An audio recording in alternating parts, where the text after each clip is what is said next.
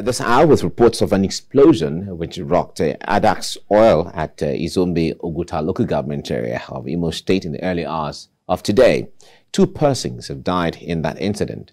The Imo State Police Public Relations Officer, Micheal Abattam, who confirmed the incident, said that the command's anti-bomb unit has been mobilized to the scene of the explosion. Meanwhile, a source in the area who spoke with TVC News said that 2 victims had been trying to make their way into the Addax oil facility before the bomb exploded and killed them. He alleged that the men were responsible for the killing of a policeman at Agwa on Tuesday in a bid to have unhindered access to the oil facility.